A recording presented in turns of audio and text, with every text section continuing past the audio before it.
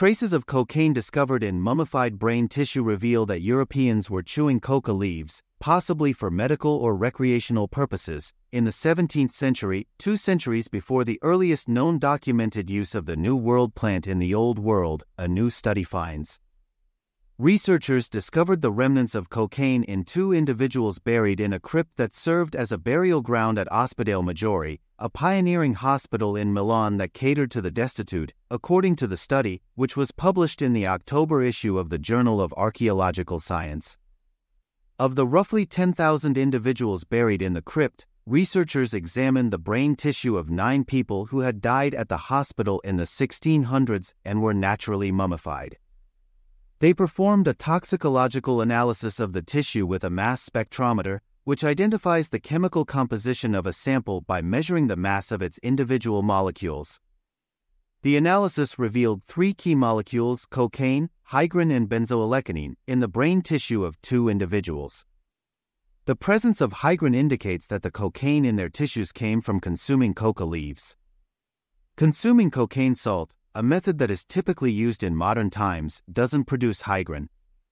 Cocaine is extracted from the leaves of coca plant Erythroxylum coca, a bush native to South America. When Italian explorer Amerigo Vespucci arrived in what is now Venezuela in 1499, he noticed that the indigenous people chewed coca leaves with lime and roasted shells, according to the study. Later, invading Spaniards noticed that the Inca Empire controlled coca plant crops and used them for religious, recreational and medical purposes.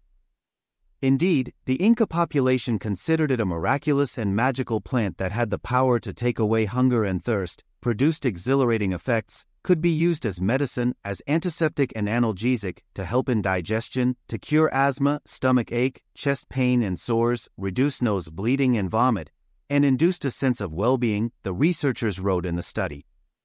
Although the Spanish conquistadors learned about the medicinal and recreational attributes of coca leaves, they initially kept it a secret while they focused on exporting other resources such as gold, silver, sugar, and tobacco. But chewing coca leaves enabled the Spaniards to toil relentlessly in gold and silver mines, as well as on the plantations. The few conquistadors who tried sending coca leaves to Europe saw their contraband degrade during the transatlantic voyage, preventing the plant's introduction to Europe until the 1800s. But now, it appears the plant reached Europe earlier than that. Radiocarbon dating of the bone of one of the individuals buried with those who tested positive for cocaine showed that they lived about 350 years ago.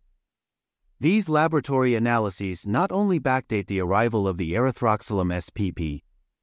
by almost 2 centuries in Europe, but also demonstrate that some Milanese citizens came into contact with this New World plant and chewed or brewed its leaves as tea. Study lead author Gaia Giordano, a doctoral student in archaeotoxicology at the University of Milan, told Live Science in an email.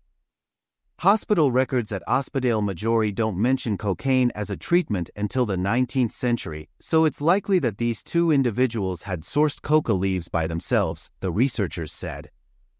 The presence of cocaine in the brain tissue hints that the cocaine intake happened when the users were close to death.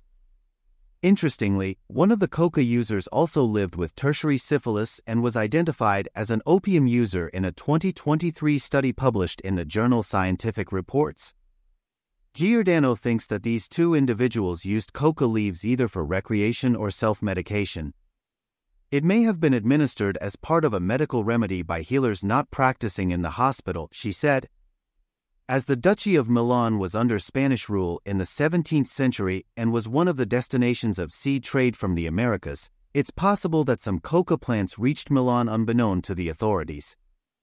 In the century since, cocaine has spread across the world, becoming a widespread substance of abuse for its psychoactive properties, as well as the cause of 1/5 of overdose deaths across the world in the 20th century, the authors wrote in the study.